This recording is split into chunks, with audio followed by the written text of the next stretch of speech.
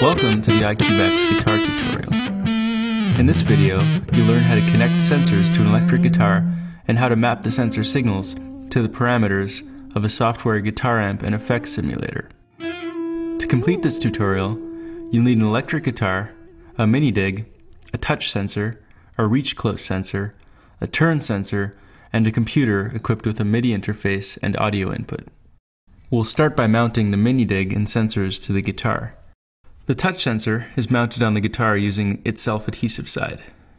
It's placed near the bridge so that your right hand can easily reach it. The turn sensor replaces an existing tone knob. The turn will allow quick access to commonly used software parameters. The main modification is a hole drilled on the back plastic plate to let the turn cable go out. The reach close sensor is mounted on the head of the guitar using black tape. The cable is also secured to the neck using tape. The reach close here detects the position of the hand on the guitar's neck. Finally, the miniDig is mounted using Velcro on the side of the guitar to facilitate the routing of the cables. The last step is to connect the sensors to the miniDig. Remember to always connect the red wire at the top.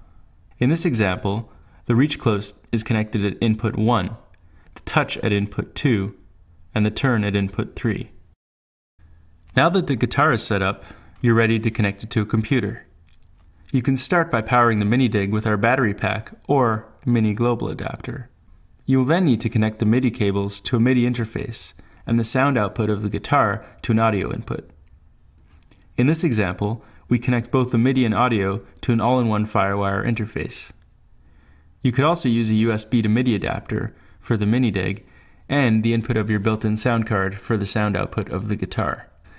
The next step is to configure the miniDig using the I-CubeX editor. For more information on this topic, please view the Getting Started or Theremin video available on our website. You're now ready to start your guitar amp and effects simulator.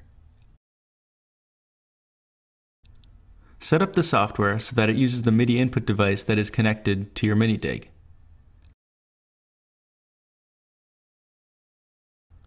We will now map sensors to controls on screen. To do so, right-click the setting you wish to control, choose Learn, and tweak the sensor you want to associate with the setting.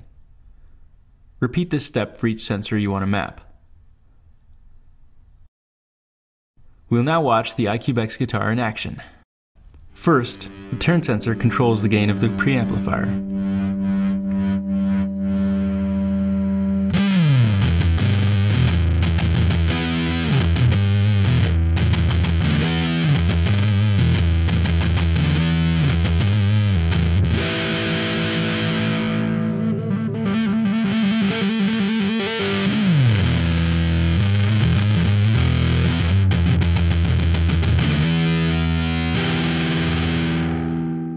The touch sensor controls a pitch pedal.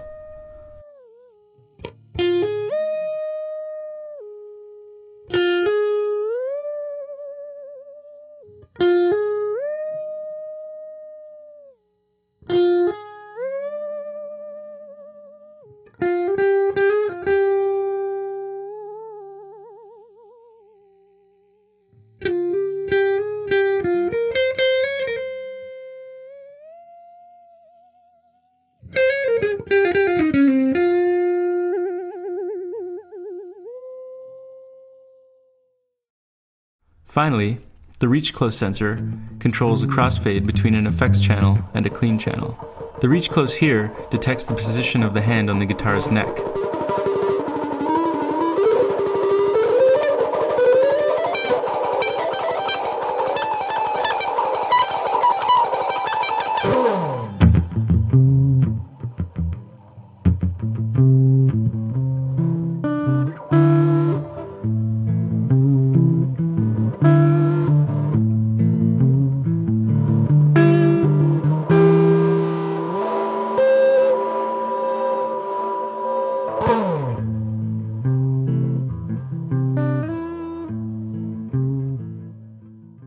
You've seen in this video how to modify a guitar using I-CubeX sensors.